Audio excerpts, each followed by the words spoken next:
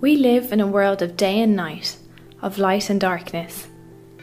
Our behaviours are shaped by this unchangeable fact. During the day, we are active, interacting with the world and the people in it. At night, we sleep, allowing our bodies and minds to rest. However, it is not just our behaviour that is altered by this day-night 24-hour cycle. The cells of our body are too. Each of us has a central circadian clock located in our brains. This central clock keeps our bodies in tune with our external environment.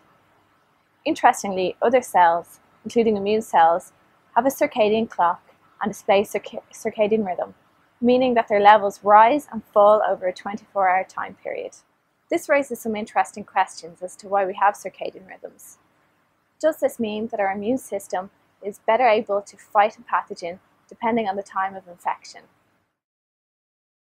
The signal of light is detected by our eyes and transmitted to the central circadian clock located in our brains.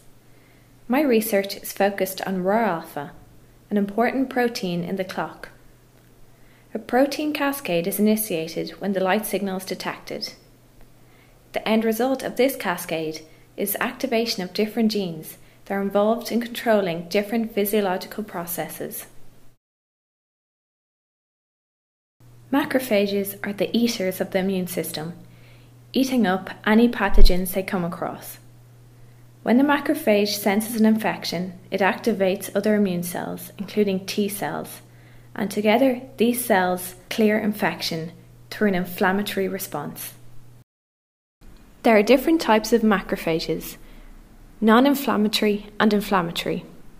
What is of interest to me is that inflammatory macrophages appear to display a circadian rhythm, meaning that their numbers rise and fall in our bodies over 24 hours.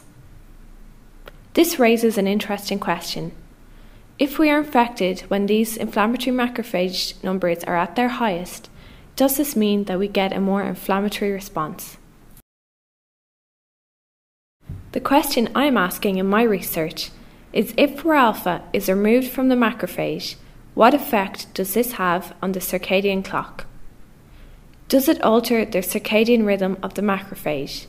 And also, does this affect our responses to infection? This research contributes to our knowledge of circadian rhythms and macrophages. Further down the line, my research could potentially be used to change clinical practice. A question we may ask is, do patients respond better to immune therapies when administered the treatment at a certain time of the day?